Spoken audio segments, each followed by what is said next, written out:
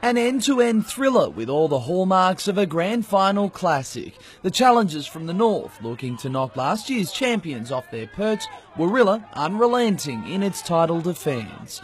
With the game headed to extra time, the Wanderers had one final roll of the dice and Kane Good didn't miss.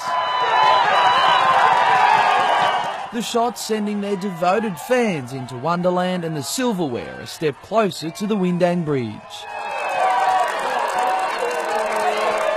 With 5 minutes of injury time on the clock, the Thistle camped themselves deep in enemy territory, but time wasn't on their side. Warilla holding on for a 1-0 win.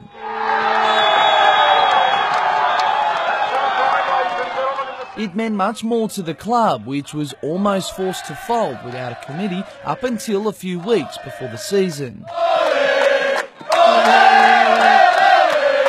It was a bit down at the start of the year. We didn't have any committee, and a few of the boys in the team are part of the committee as well, just so we can have a club. And to come out and win the grand final is unbelievable. I think it's a great feeling.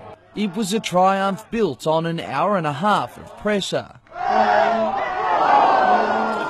After finishing the regular season in second, the reigning champs were hell-bent on finishing the finals on top.